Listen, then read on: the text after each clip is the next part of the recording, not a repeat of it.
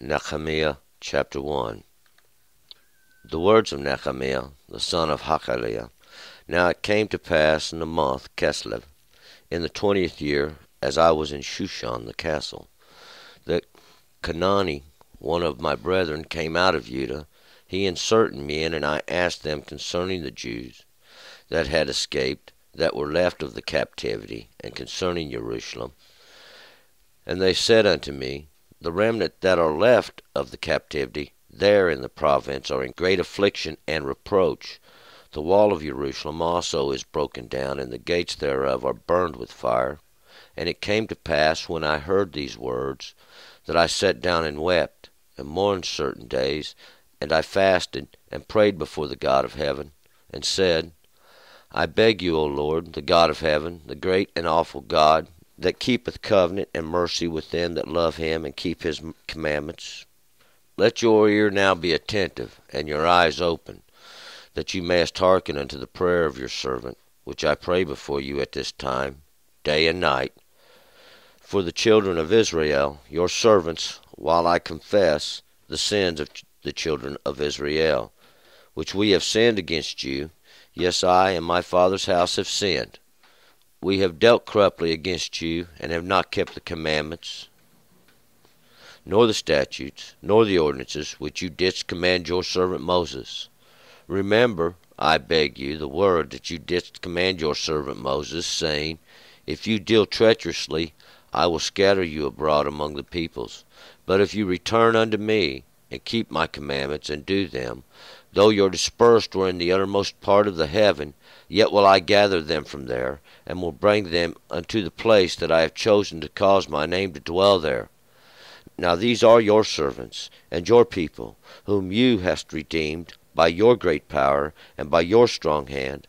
O Lord, I beg you, let now your ear be attentive to the prayer of your servant, and to the prayer of your servants who delight to fear your name, and prosper, I pray you, your servant this day, and grant him mercy in the sight of this man.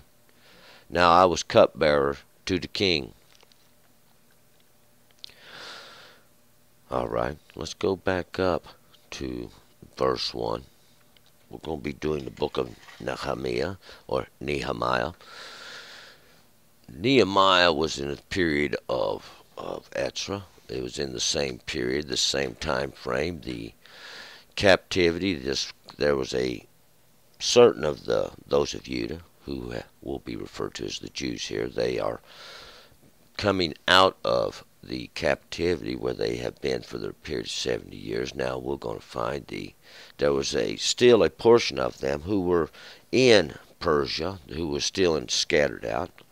And there's going to be a second wave of this captivity coming out. And that's this period that we're in, and this lull of time that was between when all the nations that were around about had brought up these accusations against the Jews, and the house of God was going unbuilt. We're going to pick it up here in verse 1. The words of Nehemiah, the son of Hachaliah. Now it came to pass in the month Kislev, in the 20th year, as I was in Shushan the castle. And these would be the words of Nehemiah, and they are recorded here, and they would have not been recorded here if there wasn't been purpose. So we're going to let the purpose reveal itself, and the words are something that is poured out, and it's something that comes from within, and we're going to find that out. Nehemiah are those that are comforted of God, and he is the son of Hachaliah, or this one who come forth from Hachaliah, and that is this one whom God has enlightened. And this time period here is going to be this time period. It comes to pass in the month, and that's that period of lesser light. A month is always a time measured by a lesser light. In this month is going to be Kislev, and that's going to be that month of confidence in the 20th year. And the 20th, and 20 is a 20th is a portion of a greater, and the 20th year would be the redemption even that portion of redemption and the greater understanding. And this is going to be during that period that I was in Shushan, the castle. Shushan is the place of the lily, and that's that place that brings forth to that Canaani. One of my brethren came out of Judah, he and certain men, and I asked them concerning the Jews that had escaped, that were left of the captivity, concerning Jerusalem. The Canaani is my mercy.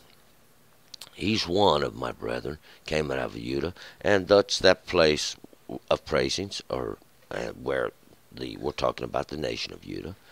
He and certain men, and I asked them concerning these Jews, or these ones of Judah. Jews here means those of Judah, that had escaped, that were left of the captivity, and concerning Jerusalem.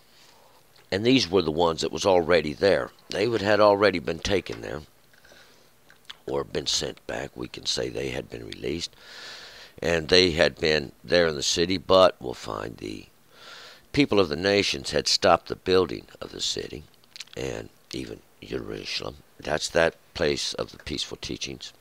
3. And they said unto me, the remnant that are left of the captivity there in the province are in great affliction and reproach. The wall of Jerusalem also is broken down, and the gates thereof are burned with fire.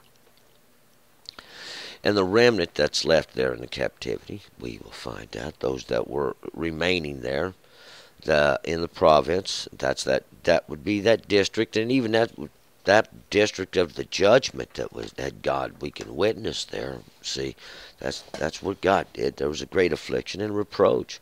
And the walls of Jerusalem, those teachings of peace, and that place of peaceful teachings also is broken down, and the gates thereof are burned with fire.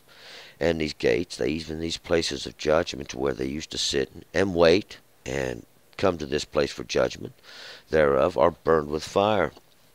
And these places are burned with fire, and we're going to find out that fire always represents judgment. 4.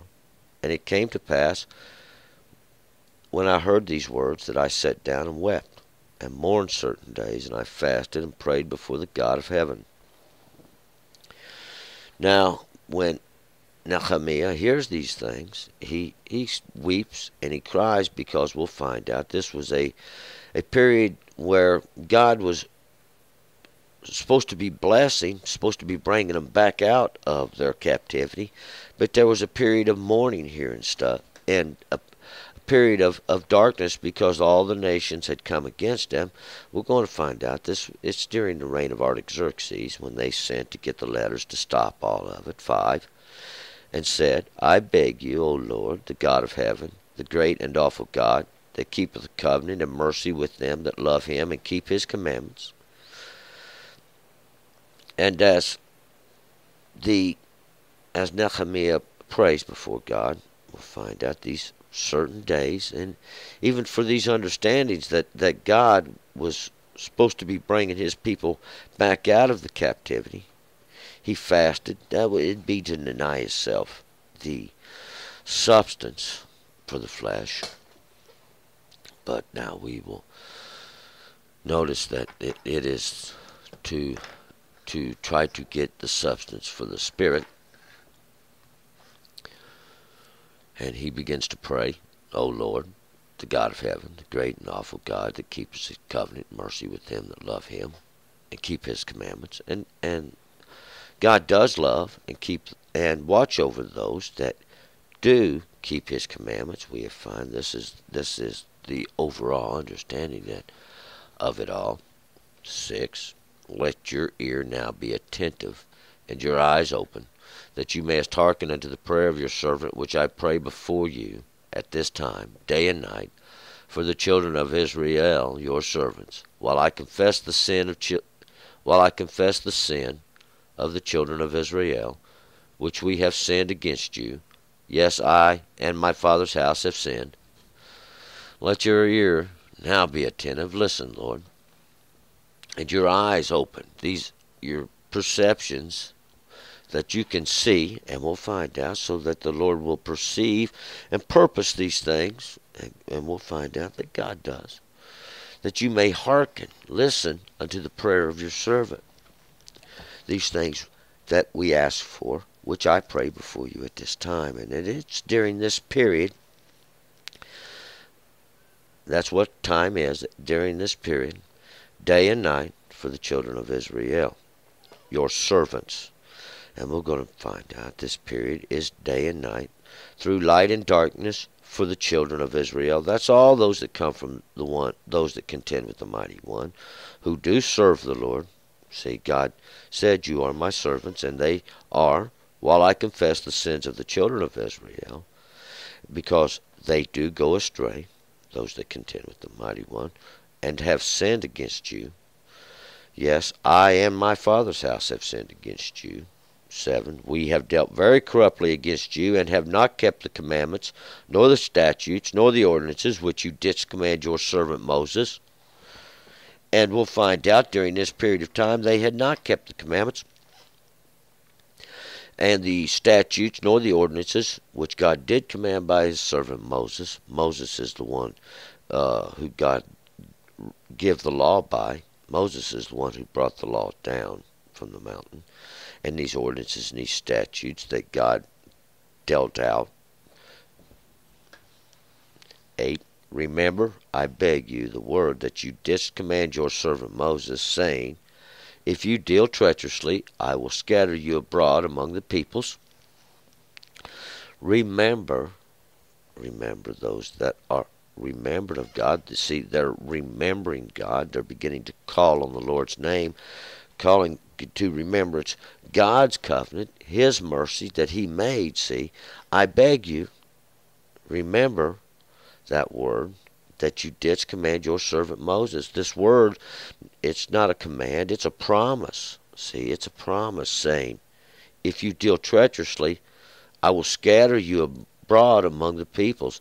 And we'll find out this is the great example God continues to make in all the earth, even today.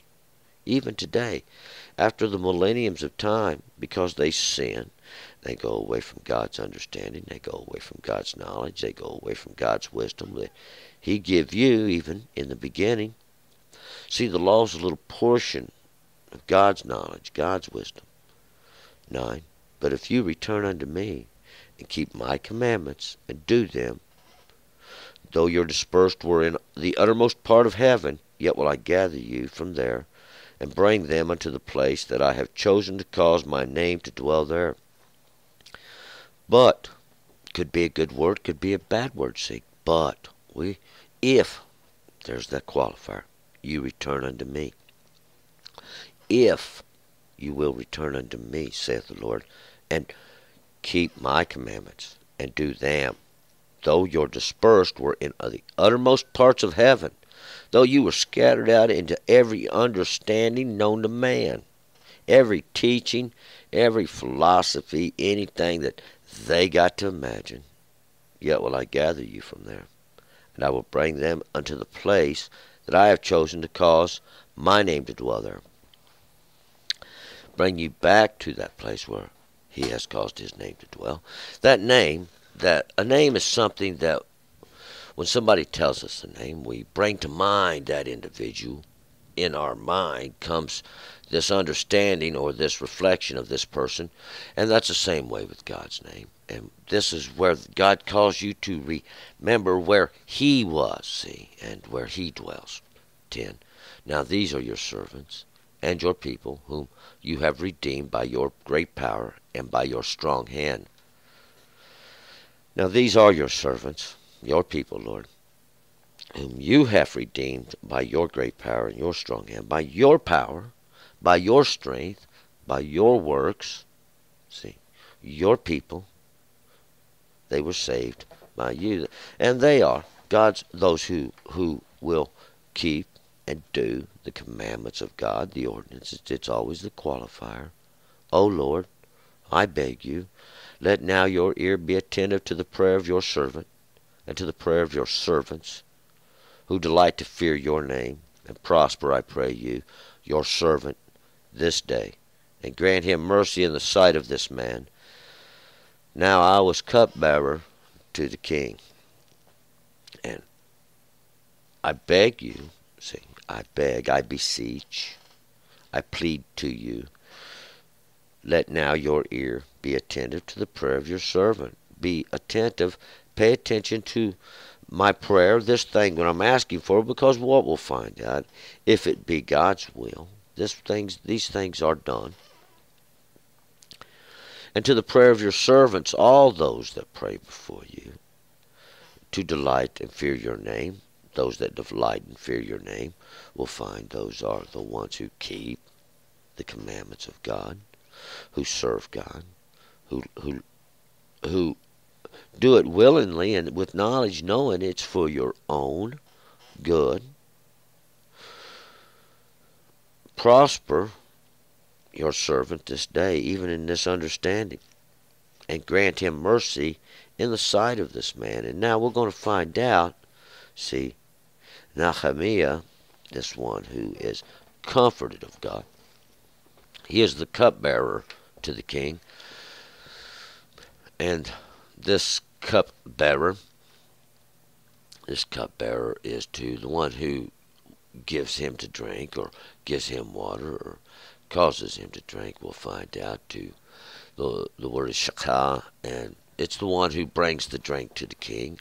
And a drink is something a little different, special, because we'll find out in the cup is either one of two things. It's that which is pleasing, or that which will make drunken. It's always is. We're going to move to chapter 2. Yeah. Turn and return.